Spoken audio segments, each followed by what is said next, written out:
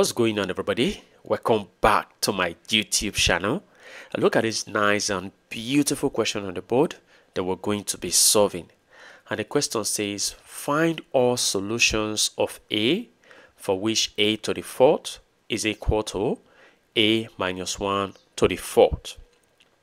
Well, our first step will be for us to move what we have here on the right to the left hand side. So we have A to the fourth minus, it is minus because when I move this to the left, it becomes negative. A minus 1 to the fourth equal to, now nothing is left on the right, so I'm going to be imputing 0 on the right. Our next step will be for us to express this in the power of 2. That means A to the fourth can be written as A squared to the power of 2. You see that? Because from indices, when these 2 multiply, 2 times 2, I'm going to be having 4. So it's still the same thing. Minus, now I'll do the same to this, expressing it in the power of 2. So we have A minus 1 squared, and now I'm going to be raising this to power 2. That's it. So 2 times 2 will also give me 4 equal to 0.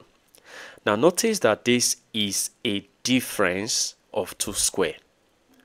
And you know difference of 2 squared is when I have x squared minus y squared, it can be expressed as x minus y times x plus y.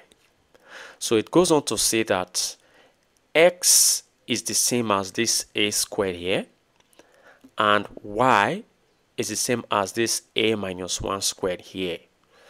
So let me just write it down so that we see what we are doing.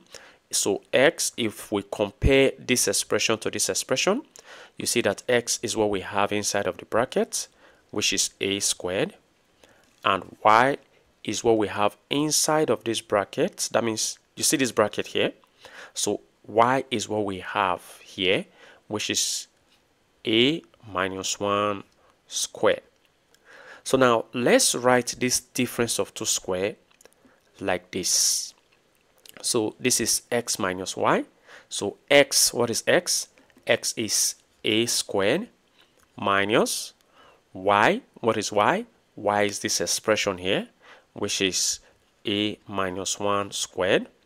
So this is the first bracket times this other bracket, x plus y. X is a squared plus y. Y is this expression, which is a minus 1 squared. Good. Equal to 0.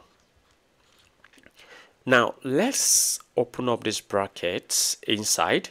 So we have a squared minus, so by opening up this bracket, we have a squared minus 2a plus 1. So this is the result of opening up the bracket. Let's do the same thing to what we have here.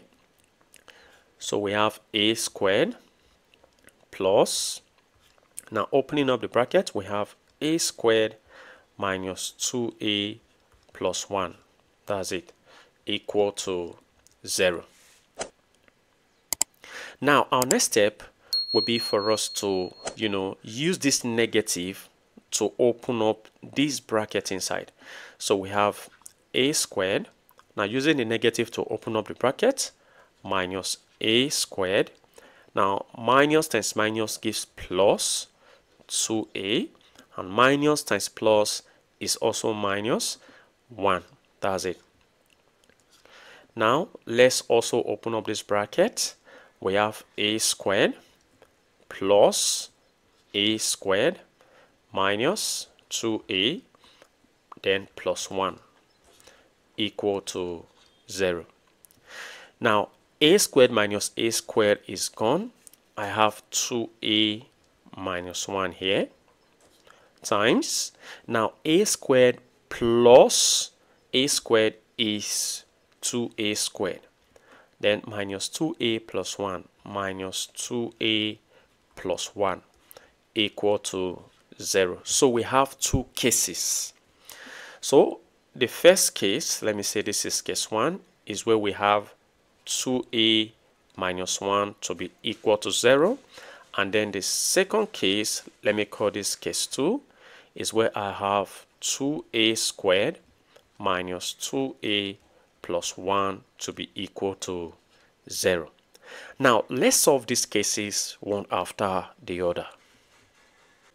Now, let's start with our first case. So for our first case, we are going to be moving this negative 1 to the right-hand side. So we have 2a equal to, as negative 1 crosses to the right, it becomes plus 1. Now we divide both sides by 2 in order to get the value for a. Now 2 can divide 2, remaining a. A will be equal to 1 all over 2. So that is for case 1. So this is one solution for a. Now for second case, you notice that we have a quadratic equation. We're going to be using the quadratic formula to solve this. So using the quadratic formula, we are looking for the value of a. So a equal to negative b plus or minus the square root of b squared minus 4ac all over 2a. This is the a I'm looking for. Why this a here that you see here is the coefficient of the variable we are looking for. So let's go ahead and substitute. So a will be equal to negative b. What is b? B is negative 2. You see that? B is negative 2. So let's put it there. Negative 2 plus or minus the square root of b squared. Remember, b is negative 2. That's negative 2 squared minus 4 times a. A is the coefficient of this variable here, which is 2, times c. C is 1, which is a constant term. That's it. All over 2 times a. That means 2 times a. What is a? A is 2.